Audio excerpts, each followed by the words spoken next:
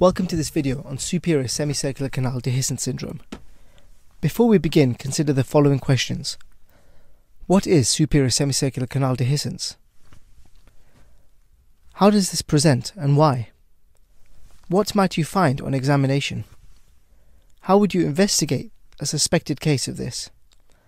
What are vestibular evoked myogenic potentials? And how would you treat superior semicircular canal dehiscence? The inner ear consists of the hearing and balance organs, which are surrounded by extremely dense otic capsule bone. This dense bone prevents sound from entering the inner ear from pathways other than through the oval window or, to a lesser extent, the round window. The organs of balance include the otolith organs and the three semicircular canals, the superior, lateral and posterior semicircular canals. Superior semicircular canal dehiscence is when the bone that surrounds the membranous canal is absent, and this can be seen in approximately 2% of the population, and is often asymptomatic. The reason for this absence is unknown, but it is likely that the bone is absent from birth, or is thin at birth, and subsequently is eroded over time. When this bony dehiscence results in symptoms, this is called superior semicircular canal dehiscence syndrome. Symptoms are mainly due to excessive vibrational energy entering the inner ear through this third window, causing hearing and balance disturbance. The classical symptoms include hyperacusis and exaggerated bodily sounds, otherwise known as otophony.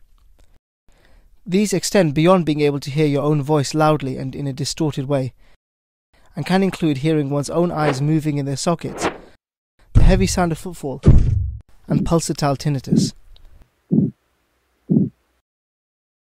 Patients may experience Tullio's phenomenon, where loud noises cause dizziness.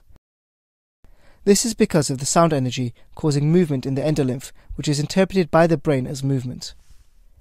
Patients may also report brain fog and lethargy due to the unusual amount of energy required for the simple act of keeping the body in equilibrium amongst all the confusing signals from the dysfunctional semicircular canal. A full neurootological examination should be performed. Otoscopy would be normal, but pneumatic otoscopy may cause nystagmus with a fast phase to the side of the dehiscence. Webers with a 256 or 512 Hz fork may lateralize to the side of the dehiscence, with bone conduction greater than air conduction on Rinne's test. A tuning fork applied to the elbow or ankle can often be heard in the side of the dehiscence. An audiogram may show a low-frequency conductive hearing loss or supranormal thresholds, particularly on bone conduction. The reason for the conductive hearing loss is because vibrations entering the ear canal and the middle ear are abnormally diverted through the superior canal and into the intracranial space, instead of being registered by the organ of hearing. The diagnosis is confirmed by a triad of characteristic symptoms, reduced thresholds for vestibular evoked myogenic potentials, and a CT demonstrating the dehiscence. A high-resolution non-contrast CT in the postural plane will demonstrate thinning or absence of the bone surrounding the superior semicircular canal. VEMPs are contractions of the muscles in the neck or around the eye due to activation of the vestibulo-ocular and vestibulo-colic reflexes. When a 500 Hz tone above a certain amplitude is presented to the ear, this triggers subtle contractions in the ocular and cervical muscles. This threshold is usually around 100 decibels. When there is a dehiscence, however, a lower amplitude is required to trigger this reflex, and so contractions around the eye and the sternocleidomastoid can be detected at amplitudes as low as 65 decibels. Although the treatment of this condition is surgical, many patients may elect not to have surgery, instead feeling that receiving a diagnosis is sufficient. However, for others, the symptoms may be so debilitating that the patient is very motivated for surgery. The surgical approach can either be transmastoid or via middle cranial fossa approach. A transmastoid repair involves a cortical mastoidectomy, identification of the superior semicircular canal, fenestrating the ascending and descending limb of the superior semicircular canal,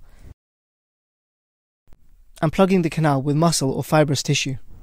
This in effect isolates the area of the canal which has the dehiscence. In addition, or alternatively to this, resurfacing the dehiscent portion of the superior semicircular canal with a mixture of bone dust and tissue glue such as Tisseal, can also be performed. Particular care should be taken when performing this operation via transmastoid approach, as the tegmen is often low-lying and may have multiple areas of dehiscence. Another option to treat this is via plugging of the round window. Although the efficacy of this approach is not as high, this can be reserved for cases which are refractory to treatment via plugging and or resurfacing. I hope you found this video useful. If so, please consider subscribing and let us know what you'd like us to cover next.